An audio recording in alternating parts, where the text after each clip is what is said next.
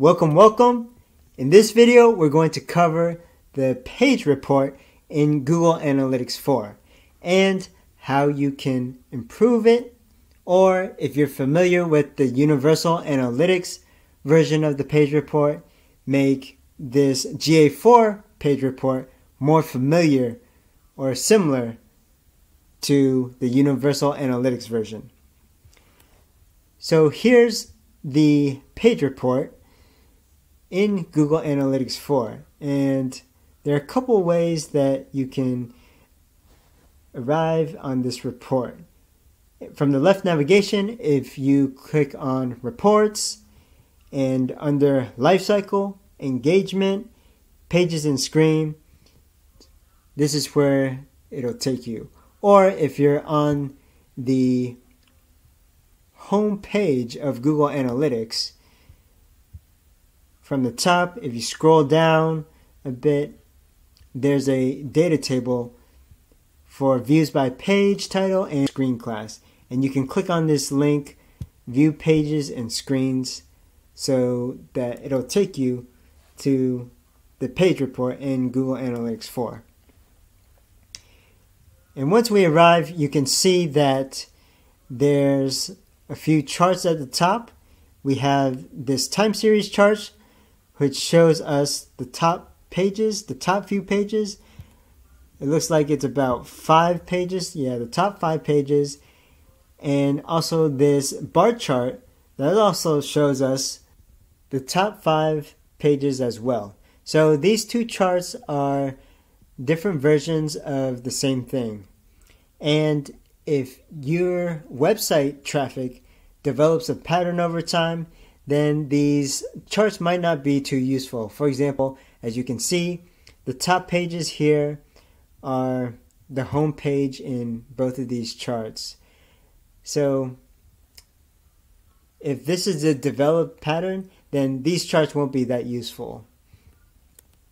Now if we scroll down, there's a data table here that shows us the page title or screen class, and then metrics including views, users, views per user, average engagement time, event count, conversions, and total revenue. This is similar to the version in Universal Analytics, but there are a few differences. So if we go and take a look at the page report in Universal Analytics, we can also see the page views, unique page views, which in Google Analytics 4 is replaced by users. And they're actually pretty similar, because unique page views is the number of sessions during which the specified page was viewed at least once. And in a similar fashion, if a user visits one of these pages, then they'll obviously count in the user column for Google Analytics 4.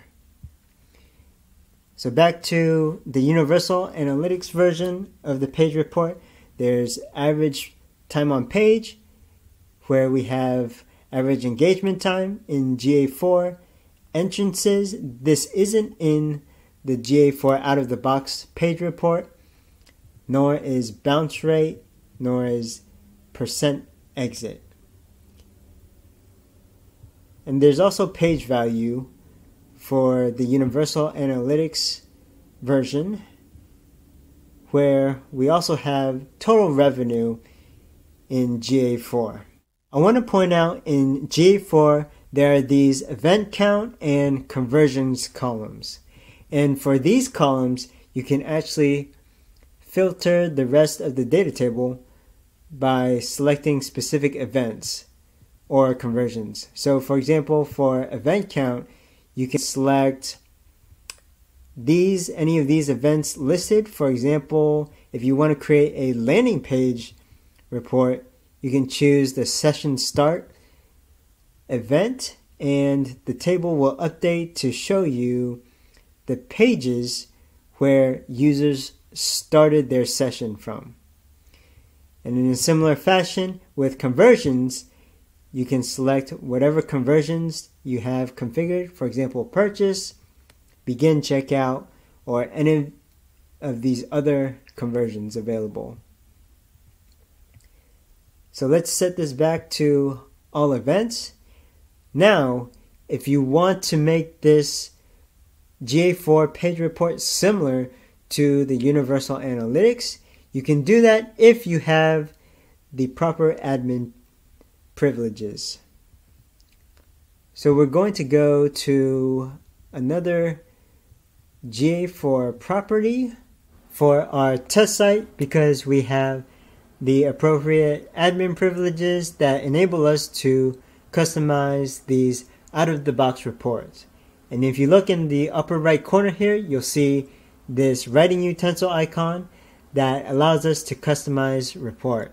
And when you click on this icon, you'll be brought to a screen where you can customize the dimensions, metrics, as well as the data visualizations and data tables. So if we go down and look at our table here, you can see what kind of metrics we have. And let's click on this metrics under report data, and we can see all the metrics that we currently have in the table. Now let's add metric, and we can type in bounce rate. If you want to add bounce rate, you can move it up to where it makes sense. So for Universal Analytics, this was next to entrances and exits, percent exit after average time on page. So we can move this. Actually, I think this is a good place before average engagement time. You can check for any percent exit, and it looks like we do not have that metric available, but there's another way that we can obtain that metric in reporting. So now that we have that, that should work because we can still use the event count for entrances by using the session start event. So we can click on apply in the bottom right, save the changes. You can save it to the current report or save it as a new report. And if you save it as a new report, you'll name it and it'll appear in the left navigation. So confirm the changes and our page report will update with the bounce rate. So we scroll down and we can see our bounce rate here. So that's the default out of the box page report in GA4 and how you can change it, improve it, or make it similar to the page report in Universal Analytics. If you found this helpful, please like, subscribe, comment, share, and we'll see you in the next episode.